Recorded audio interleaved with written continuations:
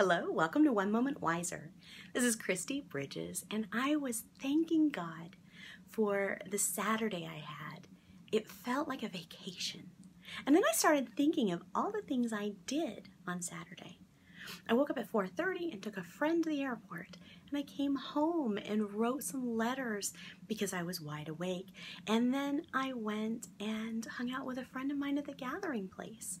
And I checked submissions for Option Ocean and got excited and shared those. We went to lunch, came home and hung out with the hubby, went for a hike, went to the jazz night at the Tulsa Air and Space Museum, fantastic, and then went out to dinner and came home and watched a movie when my husband got off work.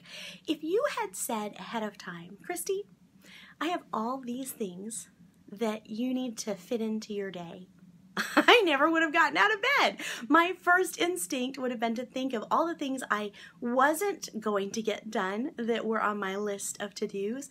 And then I also would have thought, how will I ever fit this time in? And I would have felt so stressed. But instead, because I had a couple of those things planned, and then I allowed myself the freedom to enjoy the day as it flowed, I felt free. Like I'd had a vacation. Totally different experience, all due to perception. So King David in Psalm 102, 3 and 4, he was running for his life.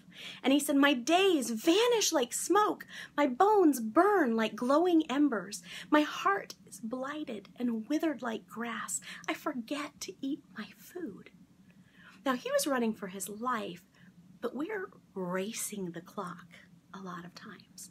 And the stress of that can actually affect our bodies the same way the fear and adrenaline was affecting his.